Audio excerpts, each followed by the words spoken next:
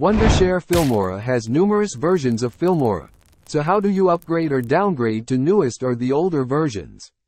Welcome. I start by going to Wondershare Filmora website. The link for the site can be found in the description. Once you are on the page, on the top right corner, click on Support and new page will open instantly. A new page with Wondershare Help Center. So scroll down to Popular Topics. You will see 3 columns. Go to the first columns and click on the first feature that says Find a Download and click. A page on Download and Install Help will open immediately. When you scroll down you see, Looking for an older product. And features under are Select Product, Select Platform and Select Version. Now go to the first option Select Product. You will see many other features you can choose from, so I select Filmora.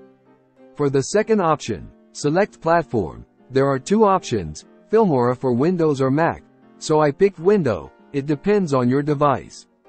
For the third option, Select Version, there are numerous options you can choose from Filmora 10 to 12 or to latest or the oldest version you can pick from.